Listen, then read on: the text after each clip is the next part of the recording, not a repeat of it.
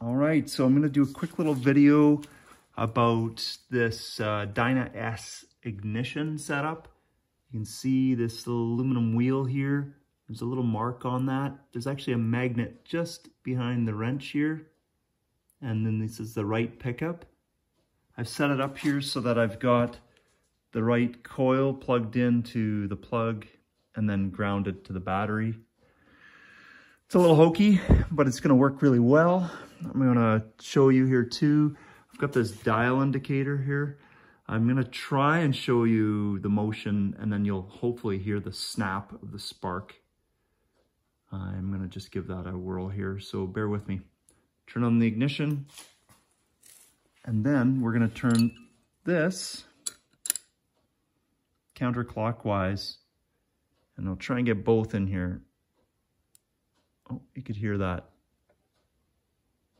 There. It's snapping. There you can see the little spark. Nice little spark. And this is where it's going to look. So for example, it's going to spark right at the 20 thousandths.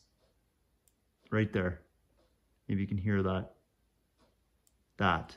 And that is just before top dead center. I'm a little off on my gauge, but I'm pretty darn close.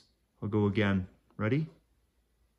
There you can hear it snap at 20, just before 20. Oh. There you go. So this cylinder is done. And you can see the small adjustment screw right here.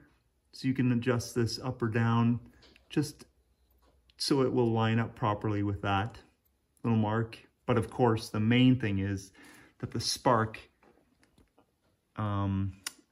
ignites exactly at the right time, and we want it to be before top dead center.